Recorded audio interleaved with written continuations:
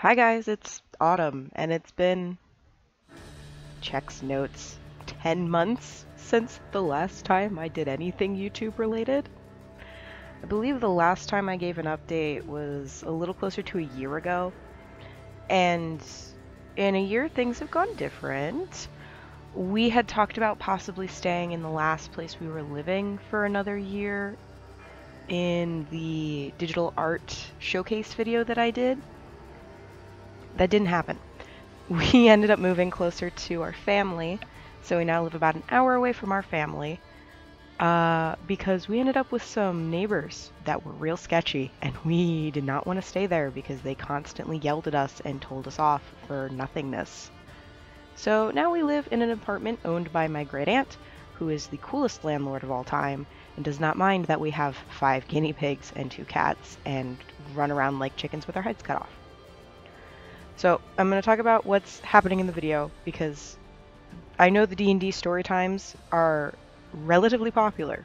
Probably one of the more popular things that I do on my channel, except for sketchbook tours. But sketchbook tours being popular doesn't surprise me at all because I get recommended them all the time. So what you're seeing me do now is a height chart for characters for my newest campaign. So this campaign is called The Land of Ysaldrae. It is a custom world that I have been building for the last 6 months for my friends to play in.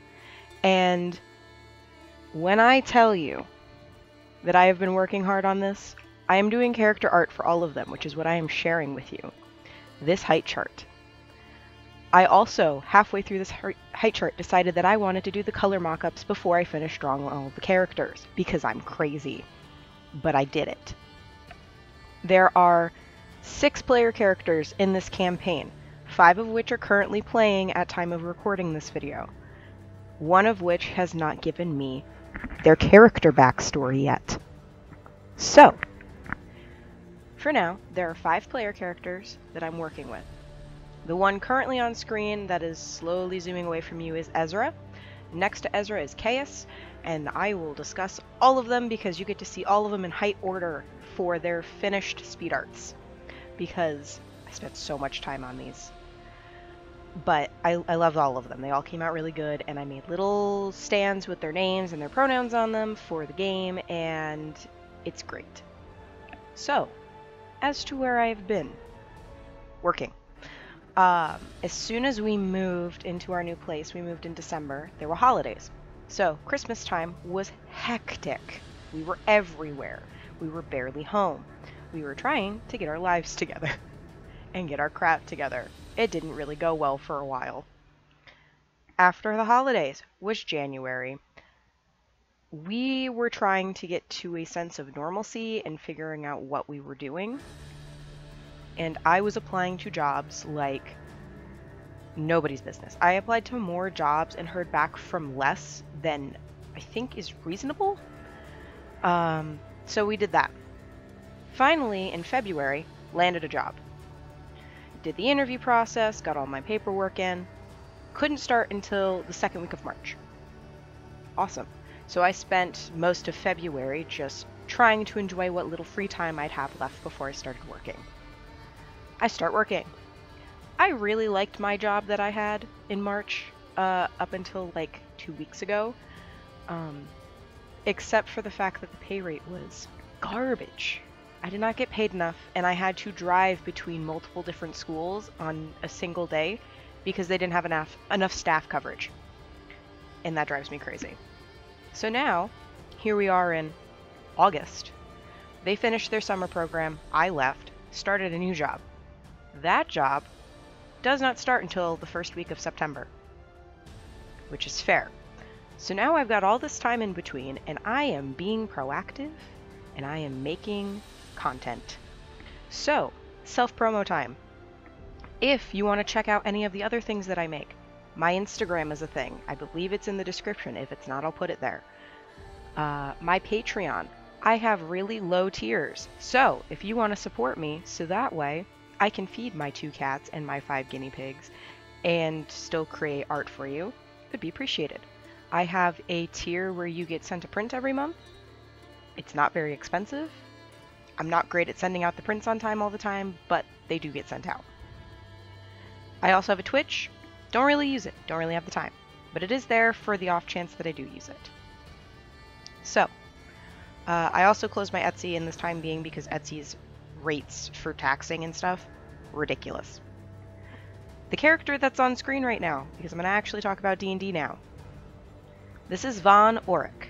He is played by my friend Condor. His name's actually Connor. We call him Condor because there's too many Connors in our friend group, so they all have nicknames. He is a draconic sorcerer, so he's human, but draconic bloodline, so he has the dragon scales and stuff. And I've never drawn a draconic sorcerer before, so this was a first.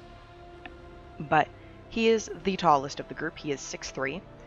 And this man also likes to disguise himself as a red dragonborn that doesn't look anything like a red dragonborn.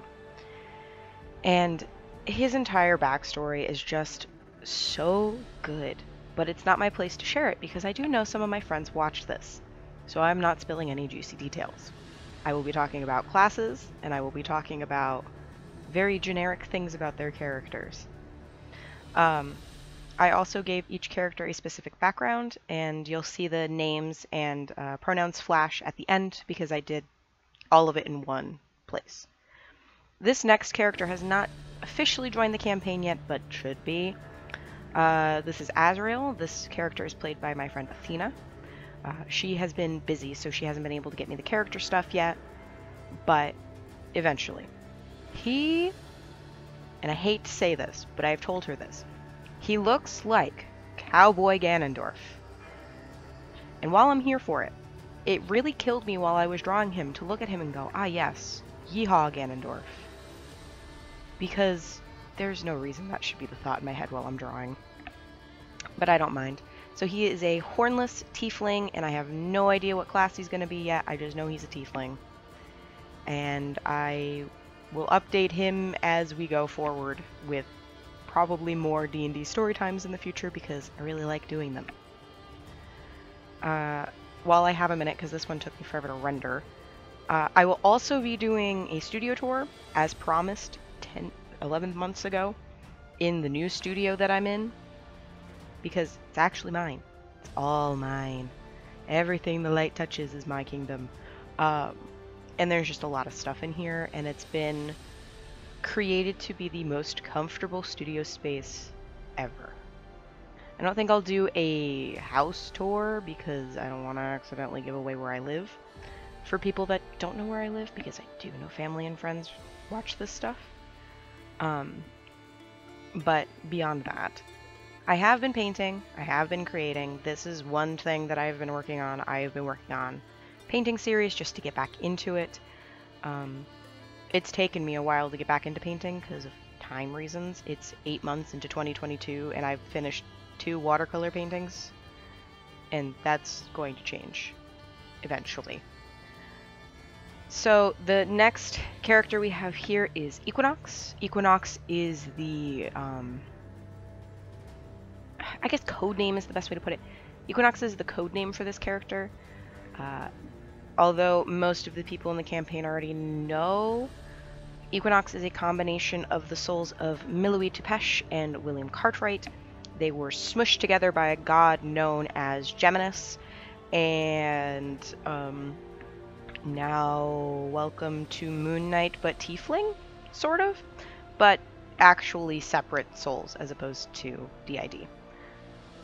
We are playing it sort of as if it is DID with a very cautious label on it as that, just to make it, because from my understanding and my limited research, because I am not a psychologist, into DID, there is a time period of disassociation between altars taking like the the fronting position. So we have implemented that between the 2 altars that are there.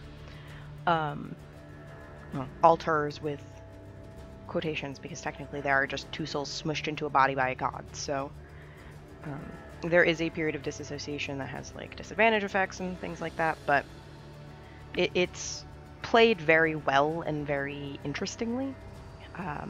So since he's two souls smushed together into one thing. He is a multicolored tiefling with two different horns, two different eye colors, and two different skin tones that kind of merge in the middle. A lot of the design was actually designed by my friend Chris himself. He did a really good job giving me like, hey, this is what they look like exactly. And it made it really easy for me to go in and create this image of Equinox. Although the working title for this character was Tempest for a while, which I still miss and love.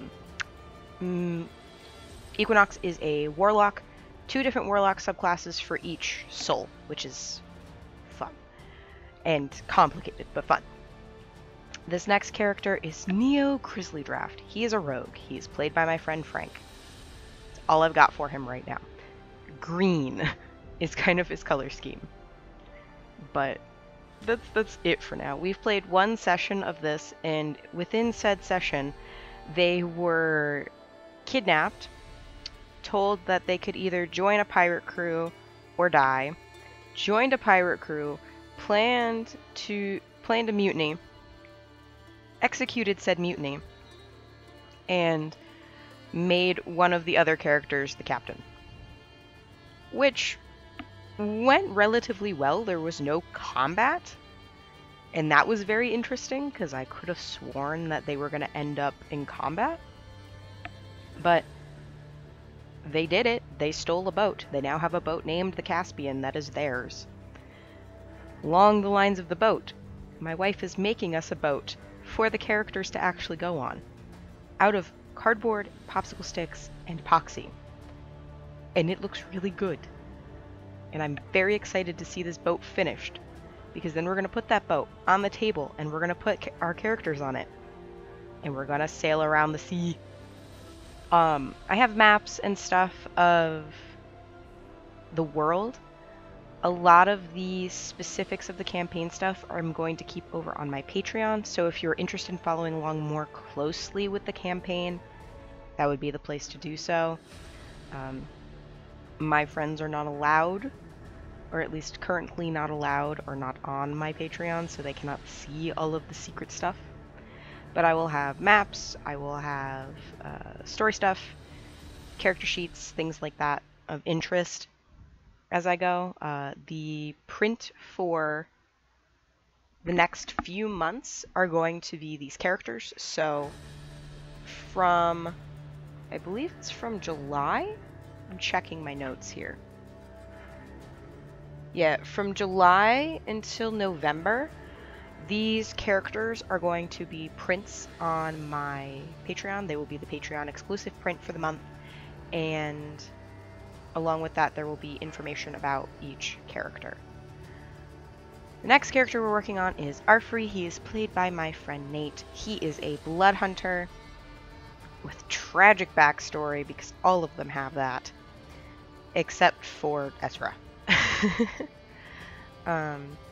So he is a blood hunter, half elven, and he is interesting in the sense that he is a trauma boy. So when pushed over his breaking point, he becomes really crazy and doesn't remember it. I don't know what you would call that, so we're just calling him Trauma Boy.